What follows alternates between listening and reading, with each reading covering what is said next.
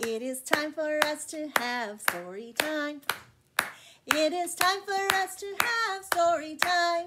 Read some books, sing some songs, we'll have fun all day long. It is time for us to have story time.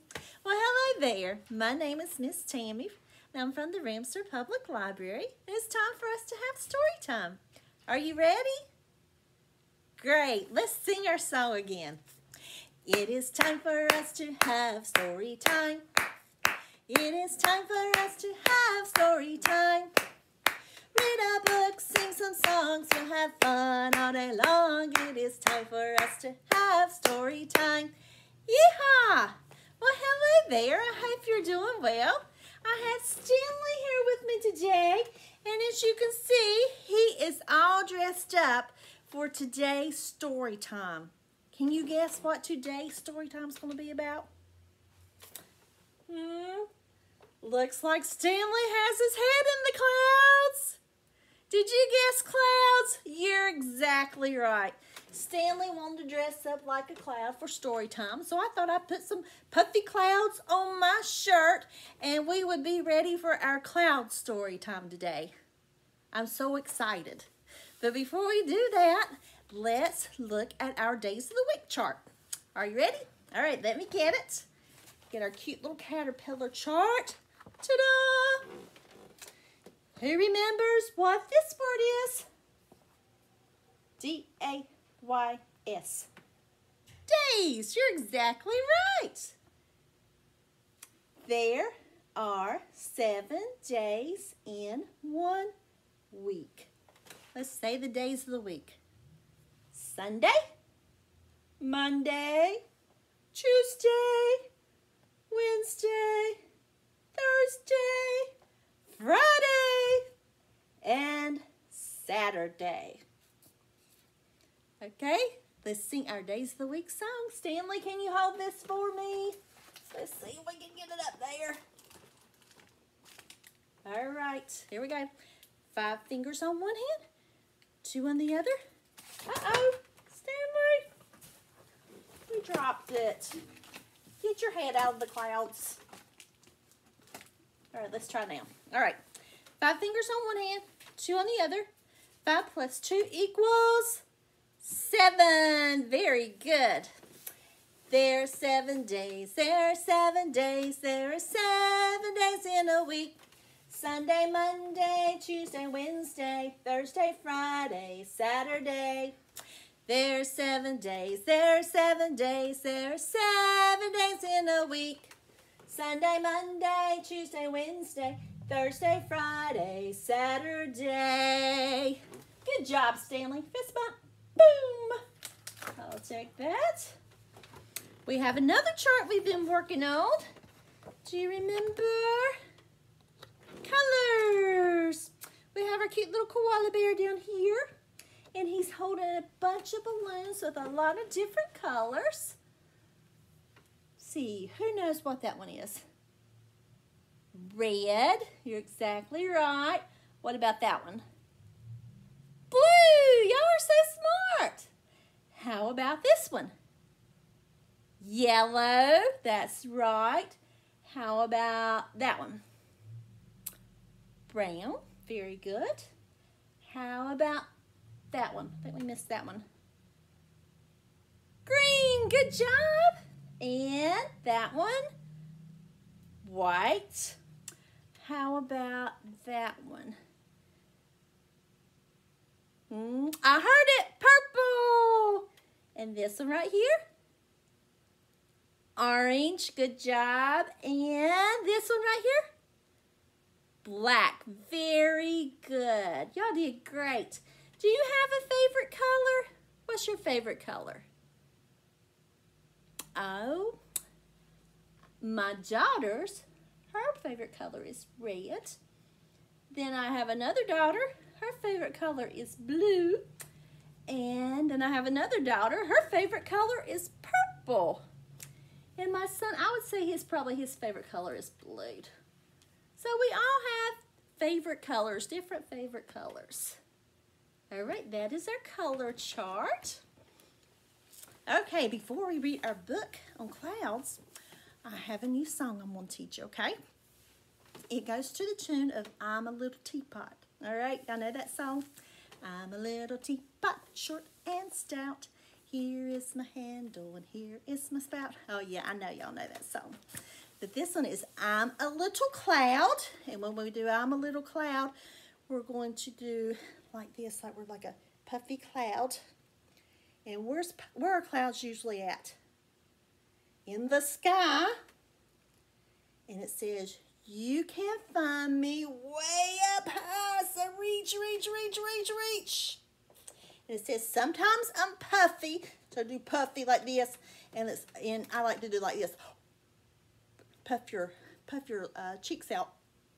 Sometimes I'm puffy, sometimes I'm stretched out, because sometimes we'll see fluffy, fluffy, puffy clouds, like kind of like Stanley's head, and sometimes they're stretched out clouds. And I just like to float about. So whenever you're outside, it's so much fun to look at the clouds floating by. All right, let's try to do our song. Here we go. I'm a little cloud in the sky. You can't find me way up high. Sometimes I'm puffy, sometimes I'm stretched out. I just love to float about. Did you like that one? Okay, let's see if we can do it again. All right, here we go. I'm a little cloud in the sky. You can find me way up high. Sometimes I'm puffy, sometimes stretched out. I just love to float about. Good job! You did great with that. Stanley, you did great too. Do you like to watch the clouds float by? Oh yeah, that's fun to do. Okay, our book today is Cloudette. All right, see Cloudette? Shall we start at the back of the book? No, we should start at the front. And the author of this book is Tom Lichtenheld.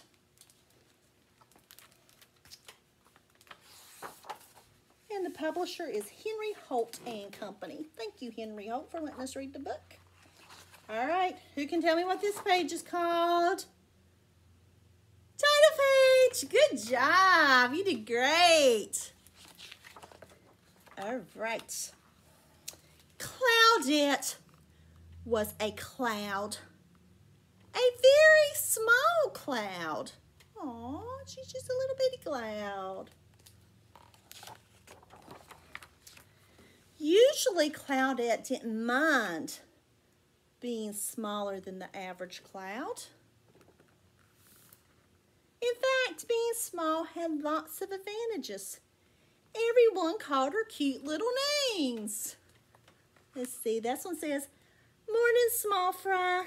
Hey shortcake. Hi pipsqueak. So she had all of her friends and they called her cute little names. And she had lots of little friends. What is her friends? Kite and a bird and a squirrel. And they said, hey guys, what's up? Us. Tee-hee-hee-hee. And the squirrel said, that's nutty. No matter how crowded it was, she could always find a good spot to watch fireworks. See, she squeezed her way in right there. And she could sneak through tight places. She got between the two giraffes. Hide in small places. See, she's stuck right there between the skyscrapers. The birds are there playing hide and go seek. I can't find her anywhere. Me either. And then she's going, tee-hee-hee-hee.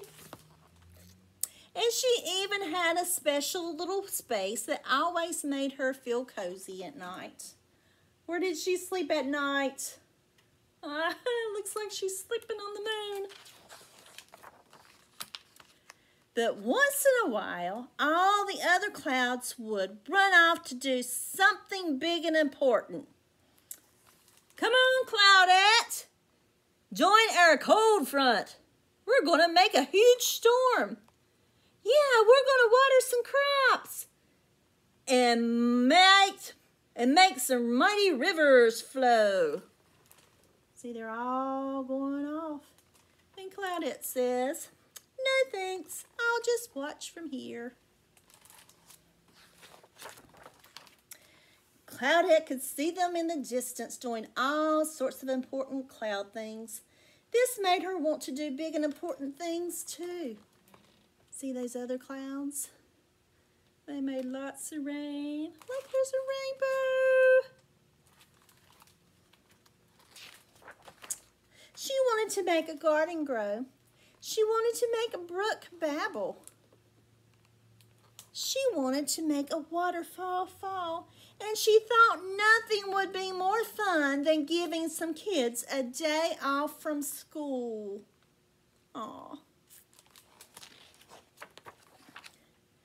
One night, Cloudette lay awake wondering what she could do that was big and important. There she is. On the moon again, look. There's the cow. I guess he's jumping over the moon too. She thought maybe she could work for the fire department. But they said, sorry, we just got a brand new pumper truck. Or maybe they needed some help down at the garden center. He said, sorry, these plants take tons of water.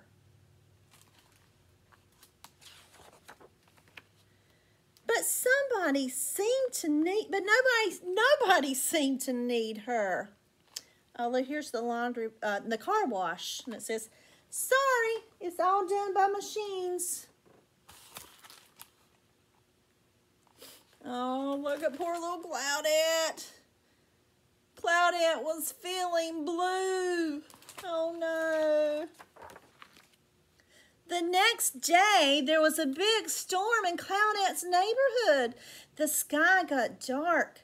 The rain came down like cats and dogs, and the wind blew harder than she'd ever seen wind blow before. Oh, no, they had a big storm. When the storm finally stopped, Cloudette realized she'd been blown far from her neighborhood. She didn't know anyone here. She goes, hello, hi, howdy, how you doing? Look, she thought she was talking to clouds, but it's smoke coming from that chimney. And they didn't seem eager to get to know her. Oh, no. But pretty soon she was making new friends and seeing things she'd never seen before. Welcome to our neck of the woods, small fry. What a cute little cumulus. Have you seen our new pal? Barely. The bear said barely. Then she heard something she'd never heard before. Ribbit. What says ribbit? What's on the next page? What do you think? A frog. Frogs say ribbit. She looked down at what was supposed to be a pond, but was really just a puddle of mud. What happened to your pond, Froggy?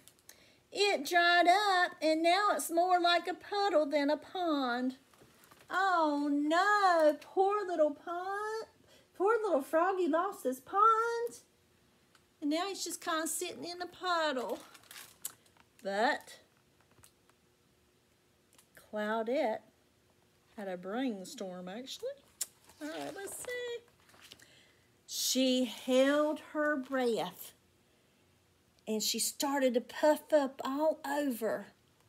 Then she turned a nice blue-gray color.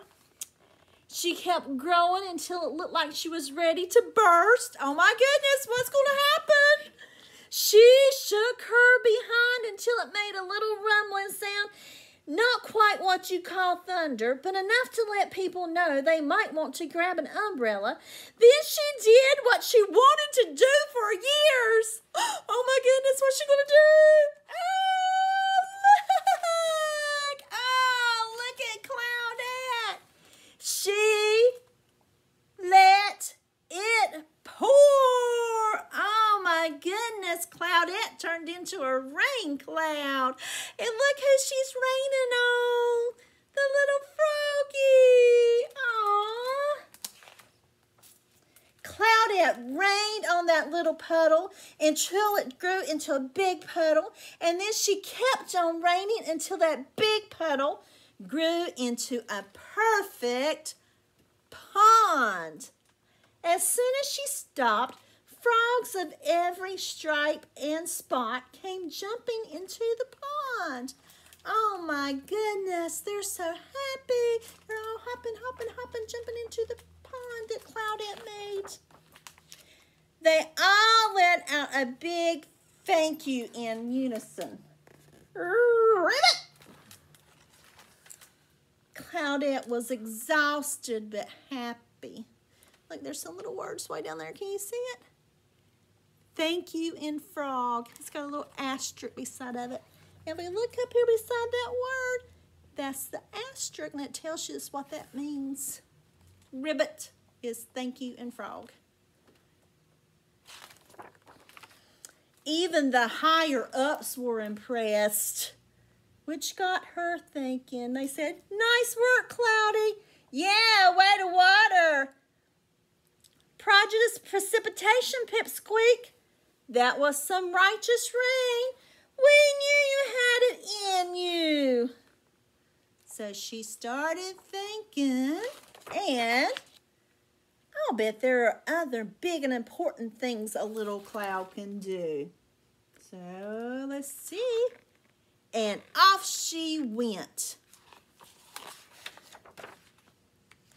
The end. Then she went to, looks like she's raining over a river. So the kids can have a pond to swim in. The end.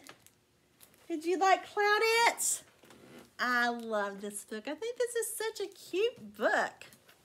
Okay, for today, your craft is, if you haven't come by and picked up your craft packet, come by and pick up your craft pack and look inside the baggie, and find the one that looks like this, okay? Has these parts in it, all right? And when you get it out, this is what you'll have the parts to make. A little cloud man. Here is your cloud face, and add your eyes and a nose and a mouth. And there's little pieces of blue paper in there, 2 short ones and 2 long ones. And they're already folded up for you to make his arms and legs. So he has in this hand raindrops, in this hand a lightning bolt, and he has 2 cloud feet. And he has 2 circles to make him some little rosy cheeks. So, oh, no, I didn't fold them up for you. So there's 2 pieces of paper in here, and you will fold them like a fan. You'll go one way and then the other. You'll be working your fine motor skills. There you go, and then it looks like a little springy like that.